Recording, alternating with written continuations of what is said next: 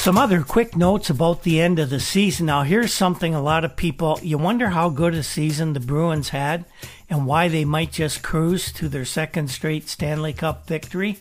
Well, the Bruins set 32 National Hockey League records on this season. Boston Globe columnist Harold Case calls the Bruins perhaps the best team ever. But if you know Harold Case and most of the other Boston writers, nothing has changed in 50 years. Jack Edwards is the biggest homer in hockey media these days, although the guys from Chicago in 2021 might give him a run for his money. Harold Case was gushing over just how great the Bruins are, and he couldn't see any other team even coming close to what the Bruins have done this year or being this good ever again. But we do have a story about the Bruins setting all these records, and it's from United Press International. It's pretty much neutral on who they root for.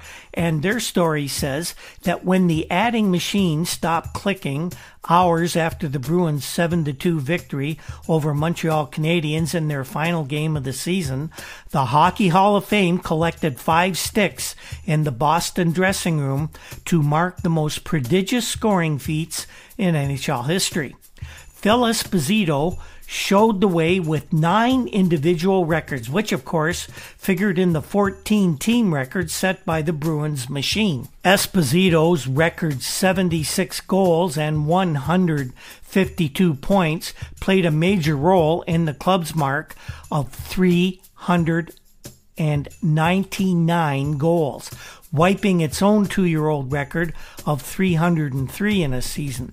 Esposito, with Ken Hodge and Wayne Cashman, combined for 4 one-line records in goals, total points, while Espo had a mark of 7 hat tricks in a season. And even though we don't know what the future holds here in 1970-71, you got to think that mark is going to be one that would be very difficult for anybody to live up to. Now, as a team, the Bruins weren't content with simply breaking existing records. They absolutely destroyed them. The previous high for victories in a season was 46.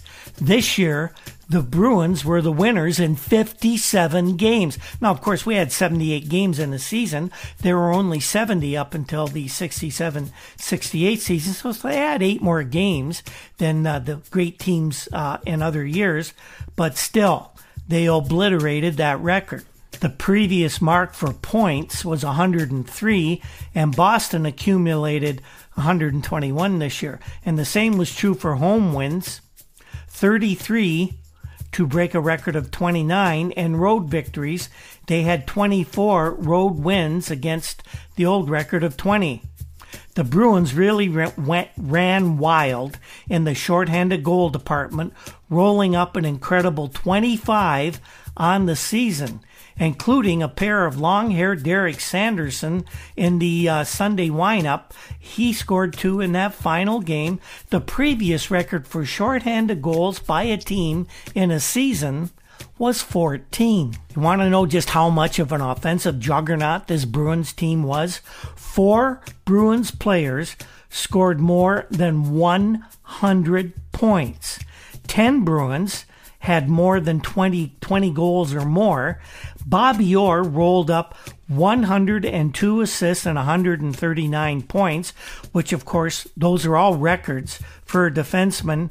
And 5 years ago, you wouldn't even dream this could happen. Left winger John Busick and right winger Ken Hodge both entered the record books for assists and points for their positions. Those records, by the way, wiped out the names of a couple of guys called Gordie Howe and Bobby Hull from the record book in the process. In one final record, the Bruins also managed a team mark for home attendance of 584,748 fans who fought their way into Boston Garden during 39 home dates. That mark was 20,000 over Boston's previous high, which was set 1 year earlier. So maybe With all this, it's not surprising that the Boston Bruins are expected by most people to romp through the Stanley Cup playoffs with little difficulty and hoist the Stanley Cup for the second time in as many years.